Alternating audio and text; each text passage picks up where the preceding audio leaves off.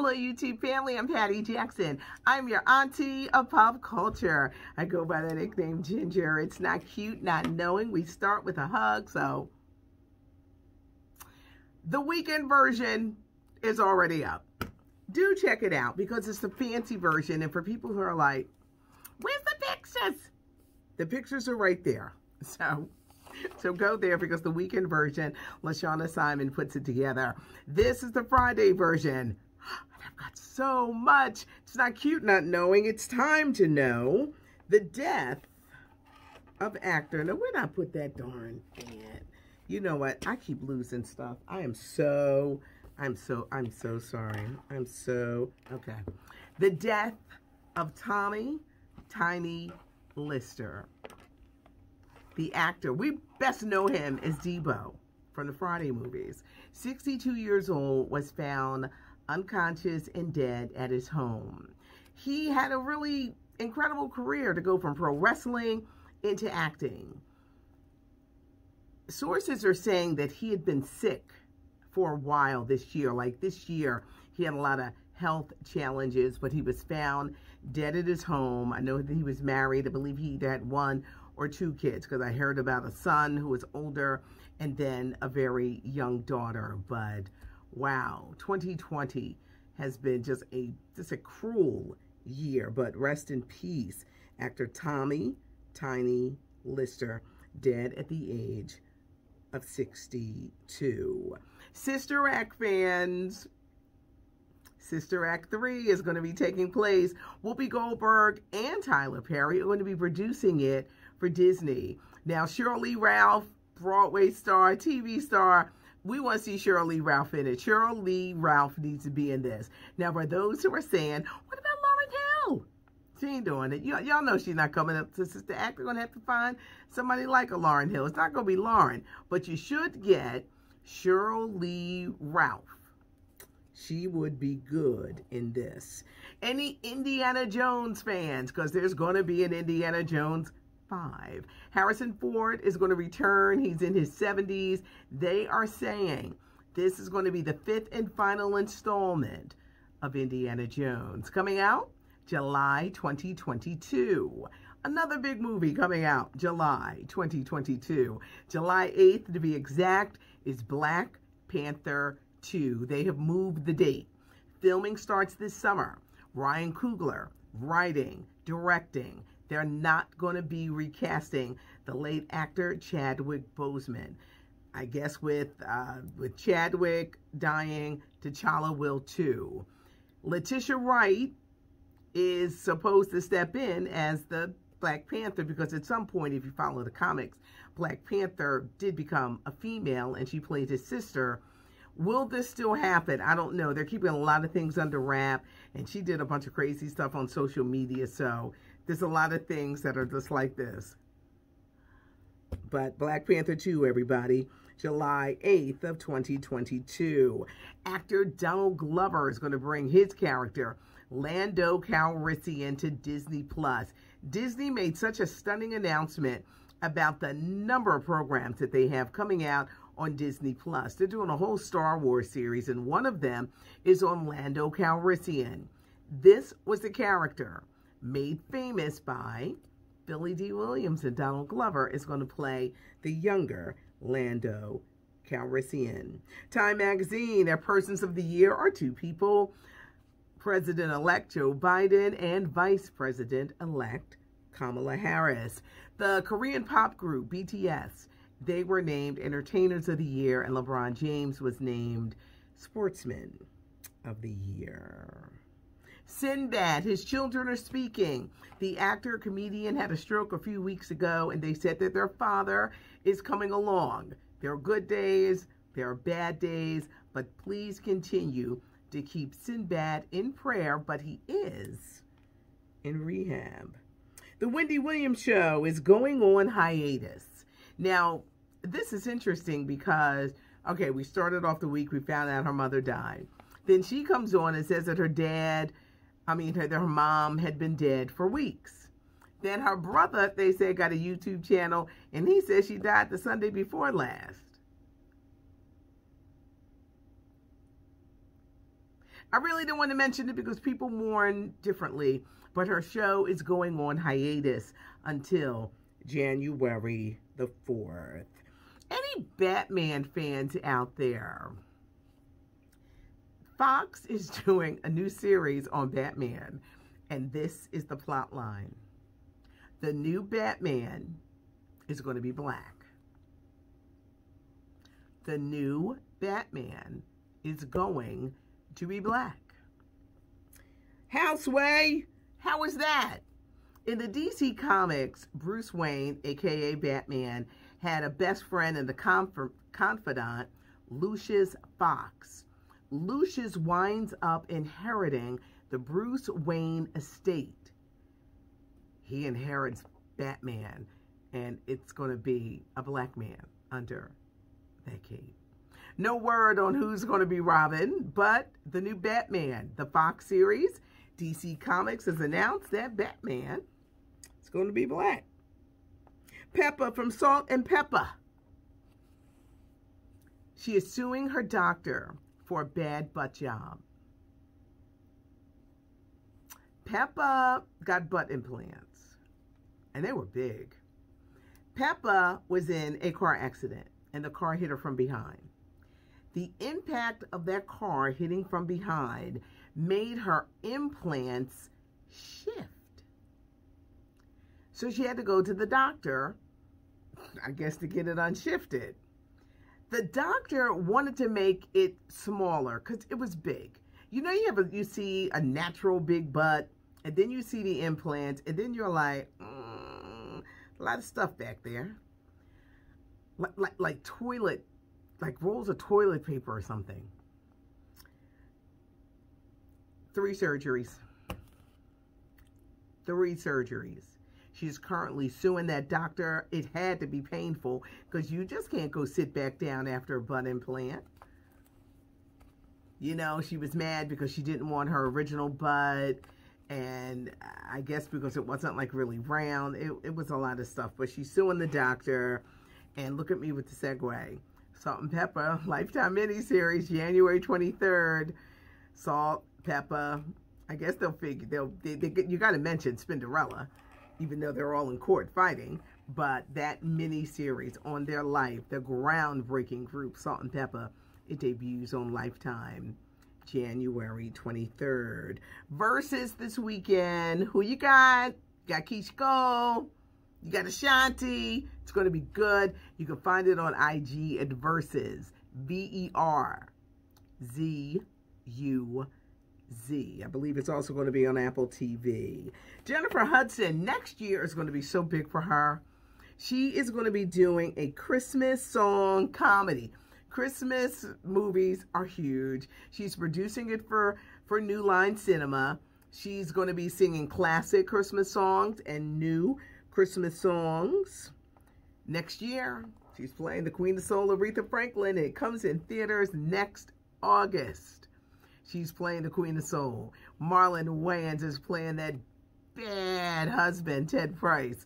You got Mary J. Blige. There's Dinah Washington. You've got Forrest Whitaker playing her dad. Her dad was really famous preacher. Clarence Franklin. I know y'all gonna tell me. Y'all gonna tell me. It's Friday. Y'all know how I get. Y'all know how I get with the Fridays. But Forrest Whitaker is gonna play C.L. Franklin, her dad. See, just C.L. Franklin. It looks like it's gonna be amazing. I cannot wait. It's been pushed back and back and back, and finally we're gonna see it. But Jennifer Hudson is gonna be doing a Christmas song comedy. I mentioned Keisha Cole, Ashanti, Larry King. He is still hanging in there. Larry King is like 87, and he's divorcing his wife. She's many years younger than him. She's 61.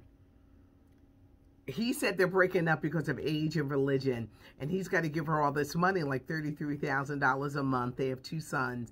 She says it's not enough money. This is Larry King's 7th wife. Larry King, please don't get married no more. I think you need to stop. Some things you're good at. Some things, obviously, the marriage thing, It's not a good thing, so you might want to hold off on getting married again. The weekend edition is up, so check it out. Give us some likes because we love to see the thumbs up. Leave a comment. I do read the comments. Yes, I read the comments. Sometimes it may take me a day, but I read the comments. So leave a comment. Let me hear from you. Spread the word. The channel is growing, and I thank you. I thank you. I thank you. It's not cute not knowing. I'm Patty Jackson. I am your auntie of pop culture. Hello, YouTube family. I'm Patty Jackson. I'm your auntie of pop culture. It's not cute not knowing. We start with a hug. Come on. I have huge movie news. I have huge movie news. Because of the way things are, a lot of movie theaters not opening, slow to open. Movie companies don't know what to do. Warner Brothers today has made a major announcement about its movies for 2021. This is actually going to start on Christmas Day with Wonder Woman 1984. They're going to be releasing their movies not only in theaters, but on HBO Max the same day. Wait until you hear the movies. I told you Wonder Woman 1984. Tom and Jerry. Godzilla versus King Kong. In movie theaters, HBO Max the same day. Judas and the Black Messiah. Fred Hampton, that movie. There's so many great movies. Mortal Kombat. The new Space Jam with LeBron, A New Legacy. In movie theaters, HBO Max the same day. The Matrix 4. Suicide Squad. The Many Saints of Newark, the prequel to The Sopranos. A lot of movie halls are going to be, they're really annoyed right now. Now, I think that movie theaters are going to come back. But this is definitely changing the game. A lot of people didn't want to come out the house before everything happened. But to have a top movie released, HBO Max, they're going to do it. It's going to be in theaters. Warner Brothers, they're shaking up the game. What do you think? A lot of blockbusters. And I'm going to have more details for you tomorrow. The Bee Gees, How Can You Mend a Broken Heart? That documentary about them, it starts streaming on HBO and HBO Max on December the 12th. The Bee Gees were incredible. They were so much more than Saturday Night Fever. The brothers Gibb, hailing from Australia. There was Andy Gibb, the young one. He died at the age of 30. The brothers had hits, but they wrote hits. Islands in the Stream for Kenny Rogers. Dolly Parton, Heartbreaker for Dionne Warwick, the album with Barbra Streisand with Guilty, one of my favorite albums of all time. I will have more details on this tomorrow too, but it starts streaming. It's a great documentary on their life, their rise, how when disco all of a sudden wasn't the thing, how they stayed the course, and just an incredible, and if you love music and you love hits, this Bee Gees documentary, How Can You Mend a Broken Heart, which was a big hit for them in 1971. It's based on that with the Bee Gees. It's going to be streaming HBO December 12th. Snoop Dogg. For many of you who enjoyed his commentary during the Mike Tyson, Roy Jones Jr. fight, and you said, I loved him doing that. Will he do it again? Yes, he is. He is starting his own boxing league, everybody. Snoop Dogg is starting his very own boxing league. Snoop got a lot of stuff going on, but he's going to start his very own boxing league. They're promising big fights, but they're not saying who the fighters are going to be, so we have to wait. But Snoop's starting a boxing league. Now, speaking of boxing, Evander Holyfield, who's 58, says he wants to fight Mike Tyson again. Mike Tyson, 53. Should people over 50 be in a boxing ring? The first time Holyfield and Tyson went at it, it was in 1996. Evander Holyfield won. In 1997, they fought again. Mike Tyson bit Evander Holyfield's ear off. For the third time, what do you think is going to happen? Will you take it serious because they're older? Evander Holyfield says, okay, Mike, you beat Roy Jones Jr. It's time for you to take me on next. Will this happen? I do a podcast. I'm going to get to my podcast later. I'm going to be good and get to the stories.